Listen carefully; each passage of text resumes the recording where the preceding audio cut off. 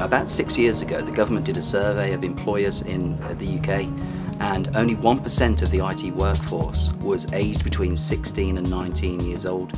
What was even more worrying was only 3% of employers actually said they would give people that age range a chance to work in IT. Now really, when they were asked the question of why is that, there were two main elements that came out. And the first one was that the people weren't work ready. The second thing they didn't have was the technical competence to actually do the job that they need to do once they employed them. We run here at Zenos an advanced apprenticeship which encompasses customer service skills, installation of software, configuration of software, installation of networks, building networks, a whole range of things. And really the Microsoft piece fits into that.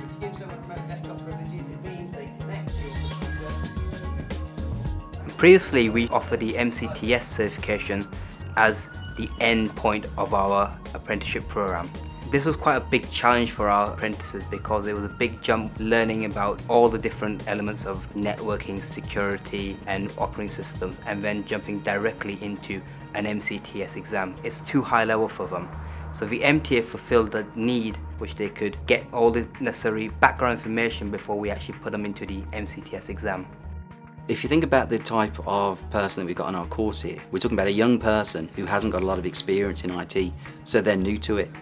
And therefore that's where MTA fitted in perfectly for us. The MTA was that stepping stone where they can move on to MTA, they can get the skills relevant for that within Windows and within networking, which made the transition then to MCTS even easier.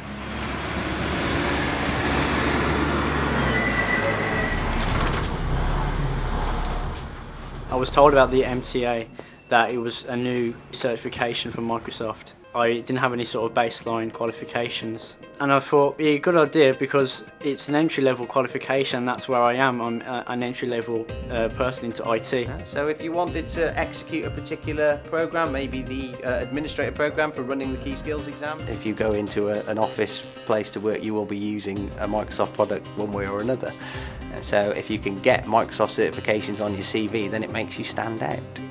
And for our apprentices who need to go on to work placements, you know, as part of their apprenticeship, being able to stand out from the crowd means that they've got a better chance of getting the job later on. I think it's really good value for someone who wants to go into an IT career. The MTA will give you confidence and it will give you the know-how before you actually start even learning the higher up certifications.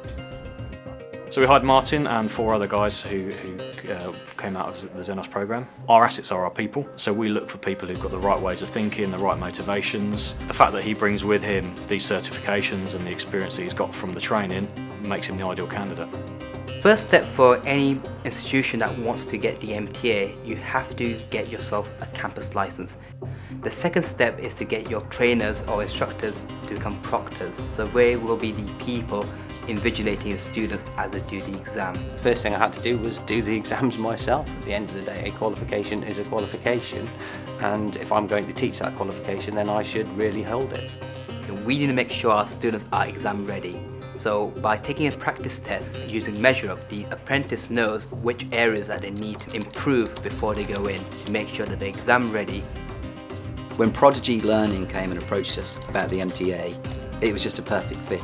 It was something that we'd been looking for a long time. It was a problem that we had faced and they'd got the solution. And that was fantastic for us. And at that point they involved Certiport as well. Right, scroll up, let me just see what section it is. I think what's really key about partners is them understanding your business. Typically when we've done something, we've gone through a pilot phase first and see how it works out. And if it works out okay, then we'd look to roll it out on a larger scale. But with this one we didn't, we were just sold on it straight away.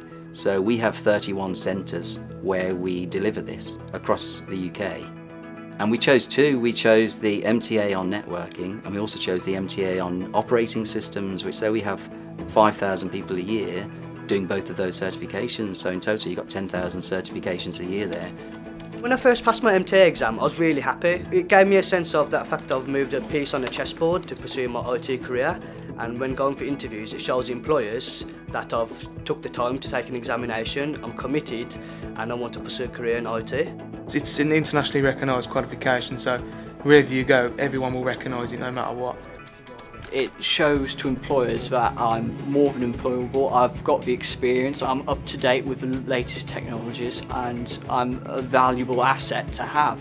There's plenty of jobs out there, but I think that there's also plenty of candidates out there, so the candidate has to have something extra in their tool bag. Having Microsoft certifications on your CV, they're valid all over the world.